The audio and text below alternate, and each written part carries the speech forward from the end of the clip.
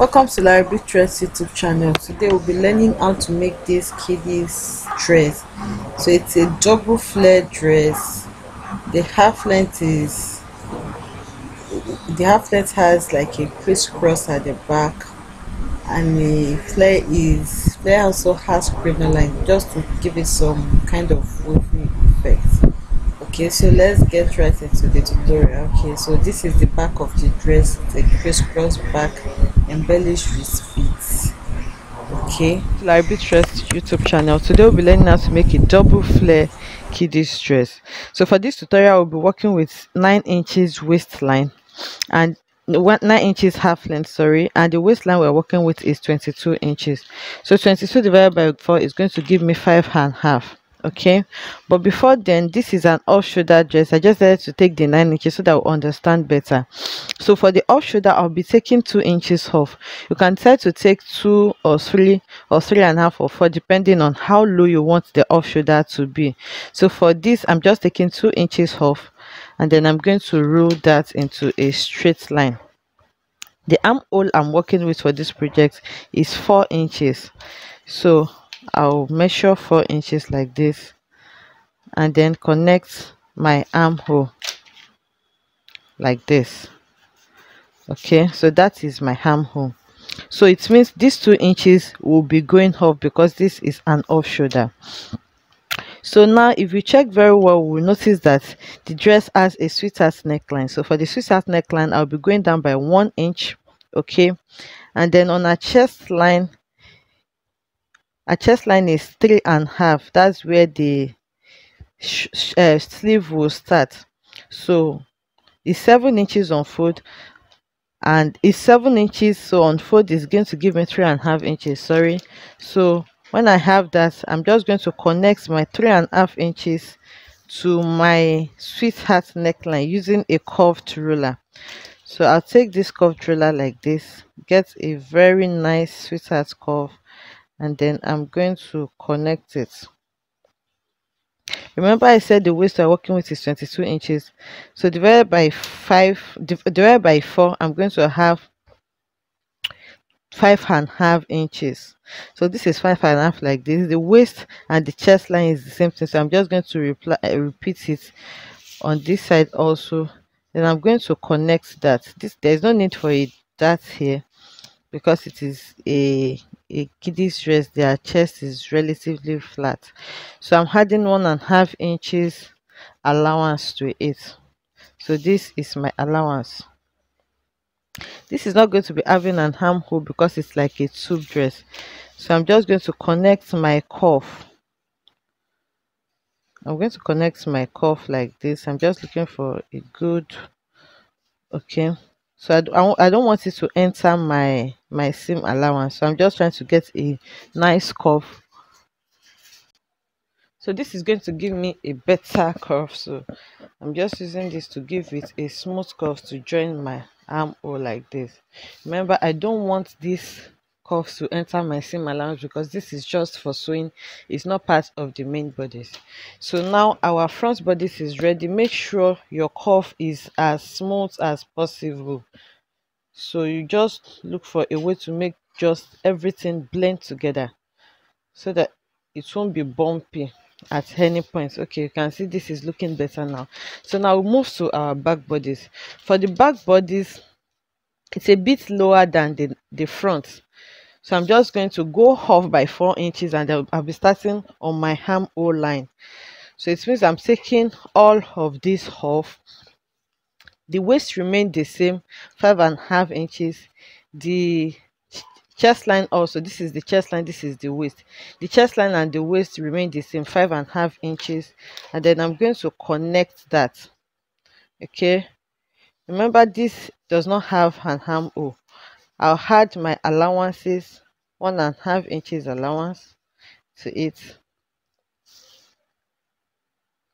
like this. Okay, so here I'm going to go down depending on how low you want to. Remember, we already went down by 4 inches, so I can start to go down by 5 or 5.5 or 6 depending on what you want to use. I'm just going to go with 5 inches because I don't want it too low, and then from here I'm going to connect it to my 5 inches. Okay, so that's about it at the back. If you want a zipper at the back, you just need to add the zipper allowance here. But for this dress, I'm going to be adding a loop at the back. So I'm not going to be using any zipper allowance. Instead, I'm going to take away from it, depending on how open you want the back to be. On the waistline, I'll be taking 1 inch, and remember this is on fold. By the time I open it out, it's going to give me 2 inches.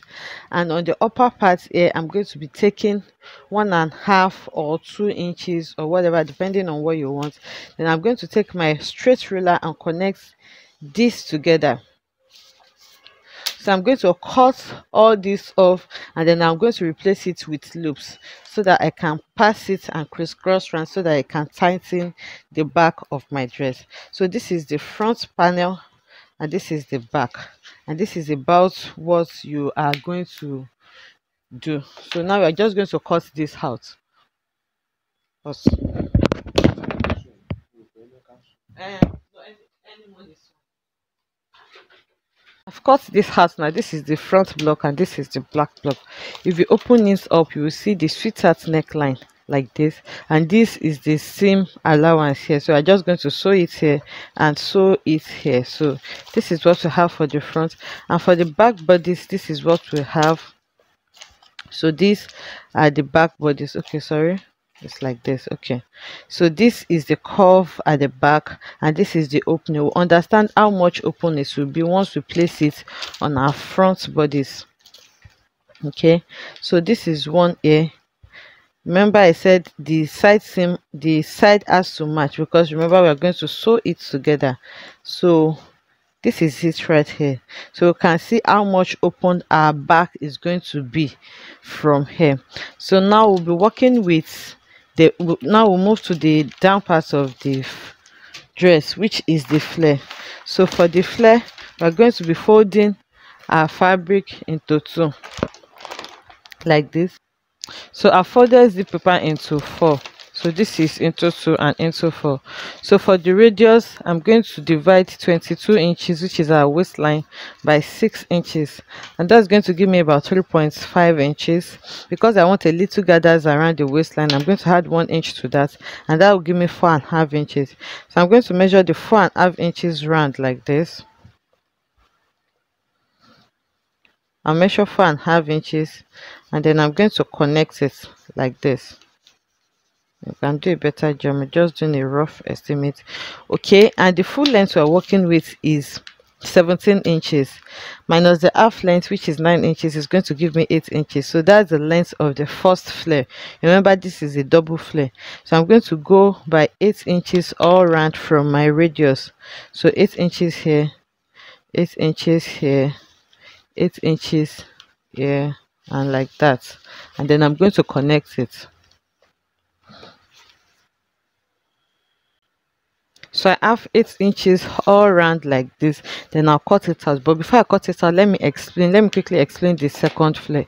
This is the longest flare, and the first one is about 8 inches. I'm using 8 inches for illustration purpose because this paper is not so long and I don't want to join papers.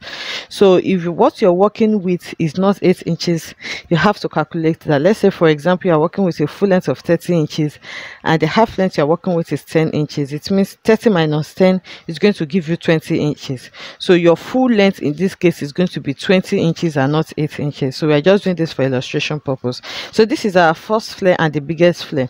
So for the second flare, the radius remains the same. You just need to measure your 4.5 inches round like this. But in the case of the length, I'm just going to go shorter by 2 or 3 inches depending on what I want.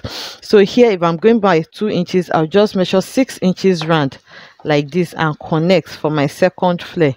If I'm going by 5 inches, it means I want it 3 inches shorter than the long flare. So I'll just subtract 3 inches from it and I'm going to measure 5 inches round like that. I hope you understand that. So I'm just going to cut this off now and then take everything to my cutting table and then transfer them to my fabric. This is the flare now. I've cut it, and if you open it up, this is what it looks like. It's a full flare. So I'm just going to slash it open on one side so that I can pass my zipper through it. So if we do another flare now, it's going to be shorter than this but have the same radius. So I've replicated this on my fabric. For the upper part, I'm using a doll face fabric. You can see this is the front body, this is a sweetheart neckline, this are the allowances, and I'll be placing this lace fabric on it just to beautify it. Okay, like this. I'm also using the same doll face as lining. Okay, and for the back bodies, I've also cut the back. You can see the back and the opening, and I'll also be placing this lace on it. I also cut the lining for the back. For the flare, I've cut the flare. This is the bigger flare. You can see it, and this is the smaller flare. So this right here is a smaller flare. You can see it's same radius but just shorter in length, and I'll be aiming this flare using this crinoline. So I'm just adding the crinoline to just give it small wavy effects because that is what I want. So I'm just going to use the crinoline to aim it. I'm looking for the opening here. Okay, so I'm just going to sew it on the fabric like this, and then use it to turn it over the same way I did in this place. Then I'm going to sew it like this. So I'll just take this to the sewing machine now and sew it so that we can see. But before I go, let me quickly explain this. Remember we said we'll be putting a loop at the back. So this is the back bodies like this. So I'm going to be passing loops. So this is just a rope that I sew. This is about like 3/4 inch. Then you turn it. You can also use bias for this. So on the back bodies here, I'm just going to be sewing my loops like this. And remember, you have to be consistent. So you just take your rope, place it here like this, and then connect it, and then you sew it down. But before you start sewing, you leave half inch for turning the back body. So just leave the half inch and place it here. So, and then you do the same for the second one like this. You sew it down, and you do this, and you continue depending on the number of loops that you want, and also replicate the same on the other side. And remember that they have to be on the same spot, so you have to be consistent. And also the length of the loop, you have to measure it, and the length between each loops has to be measured also. So I just take this to the sewing machine now in order not to waste time, and sew it, then bring it back to show us. So now I've created the loops. These are the loops on the back bodies. As you can see, this is it here. I'm still going to cut off this thread. I just want us to see it. So the next thing is just to place lining on it so that I'll be able to turn it neatly. So you can notch the side so that it will assist you on the placement. You can see I'm struggling with it. Okay, so once I place a lining on it like this, I'm going to sew it and then use my lining to turn it so that I'll have a very perfect finishing. So I'll do the same for the other side. And for the front, I cut just a very long rope, 5 inches long enough to help me reach the back, and then tie it across my loop. And I'm going to be using that as my sleeve. That is what the dress is going to be hanging onto. So I just cut the long rope and I sew it like this. So for neatness, I'm also going to turn it with a lining. So I'm just going to place the lining on it like this, following my sweetheart cut. So by the time I open it up, this will also be neatly finished. And then once I do that, I'm going to shape it on the sides, then I'll bring it to show so that we can join our flare to it. So I've turned the upper part with lining. I also turned the back part neatly with lining. Okay, it's just the M line here. It's just the waist area now that I'm going to use serger to just serge it, or I cover with bias when I'm done. Okay, so I also sew it on the sides by the 1.5 inches I left on both sides. So this is the front. When I turn it out now, so I've turned it here on I'm here to iron it because I'm I just want to be done with this video, so I'm going to bring everything out, notch it and iron it. I've turned this neatly, both front and back. I'm just left with the waistline that is still rough, which I'm going to serge or turn with bias so that everything can be neat. I also sew it on both sides by the 1.5 inches that I used when I was drafting. Okay, so the rope has been neatly fixed and concealed. When I turn it to the right side now, this is the back laced. I'm still going to iron all this rope. I'm going to iron everything out, and this is what the front look like. Okay, so our dress is almost ready. The next thing we're going to do now is just to bring in the flare and join the flare to the main bodies on the waist area now, and we are through with our dress.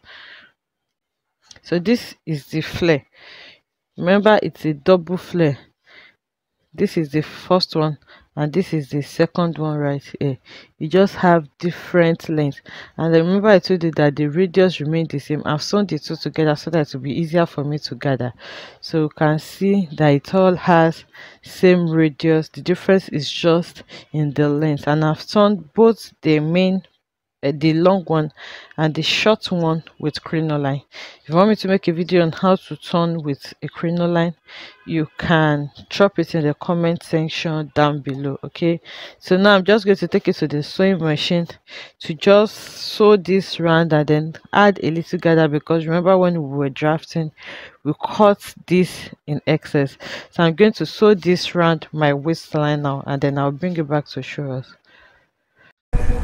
So this is the complete dress. Kindly subscribe, like, share, subscribe to our channel. Thanks for watching this video. We appreciate your support so far. See you in our next class. Bye.